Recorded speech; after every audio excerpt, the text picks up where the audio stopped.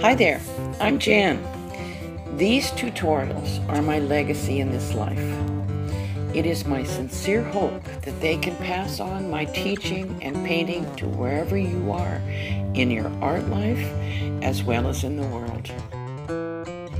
You can watch each slide and listen to my voice as if I'm talking to you while I'm doing a painting demo, step by step. In this one, and I'm probably going to ignore both of them, and obviously did, because if you look to the right on the example on the right, you can see that you can't even tell where those blossoms are. It doesn't take much to hide something, and it's usually done by a well-placed dark or emphasizing a shape, and that's what I did. I didn't emphasize all the shapes because remember, I don't want to paint this painting leaf by leaf. I love at this point to kind of get abstract and just look for the shapes that are there, fall in love with a shape like the coconut. So I'm really enjoying the process, adding some more shapes up in the very top upper left, and it looks almost finished as far as I'm concerned. Somebody, while I was painting this, one of my students said, "Jan, are you aware? It looks like the palm frond on the lower left almost looks like it's water flowing." And I looked at it and said, "You're right, it looks like water." And suddenly, we all looked at each other. I said, I don't see that as as a problem. If the painting wants to suggest it's water, I'm not going to step in the way. I kind of like it. I could change the name, but I'm not going to concentrate and build up those areas. So I went into the tree root and built up more of the glow, taking on that reflected light area, taking care not to cover it up.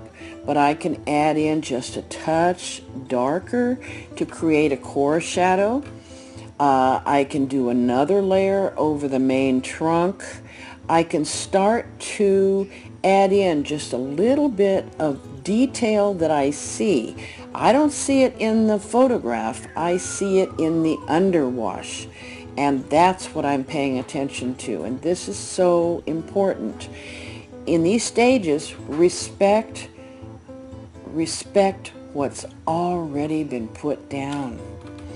It just works so much better if you do that. It's like the painting wants to help. It really does. And it gives you the directions, and all you have to do, rather like that.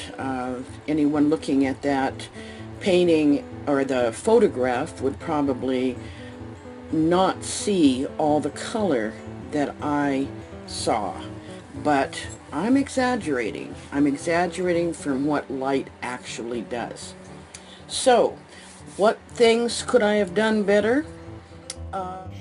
Or in an informational tutorial, as if I'm talking to you about some of the things I know. Now, look at the area in shade. That is the part of the object that is turned completely away from the sun. That is said to be shade. And it's within that shaded area that you can most likely see the effects of reflected light. Let's understand reflected light. Imagine that sunbeam. Look at this photograph of shade and reflected light. Here again, Echo Amphitheater, a natural rock amphitheater.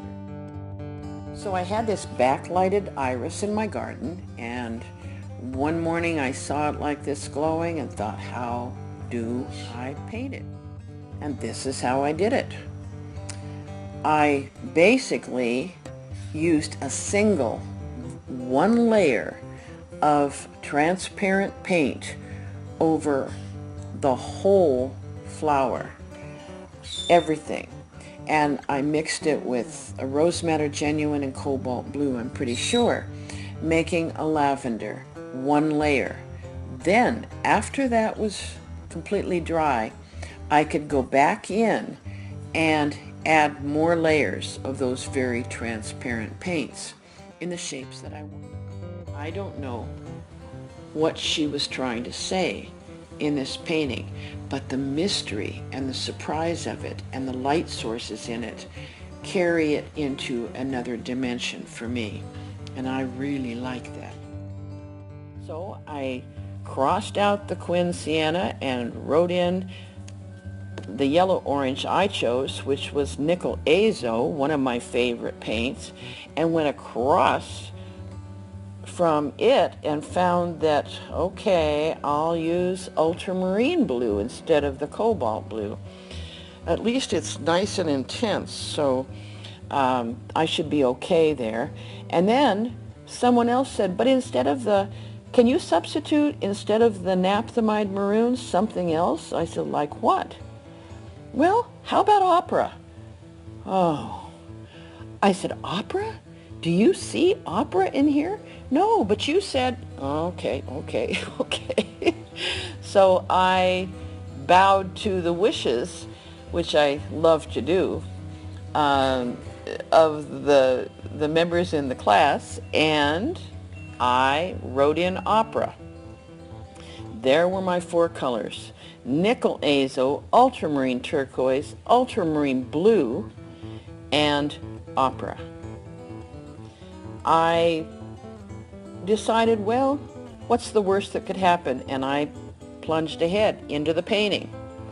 And I got into the painting quite a ways, and suddenly I saw that it has changed everything. My selection of colors has changed everything. And I stopped. And this still is one of my favorite paintings. Would I have come to this painting in using the other paints that I wanted to use? No, I wouldn't have. I could have come up with a beautiful painting, I'm not saying that, but this was absolutely exciting. Why? Because I was mixing from a limited palette, a tetratic palette. I was mixing paints that I'd never done before. It was fresh, and I created something I'm immensely proud of. Please know this, I'm old, but my web designer and techs are young and computer savvy, so they've developed all of the tutorials to work on every computer and e-reader device you may have, and all as an interactive experience, which basically means you get to choose how you wish to use them. I hope you enjoyed these as much as I've enjoyed teaching and painting for all these years. Thank you for being a part of my life's work.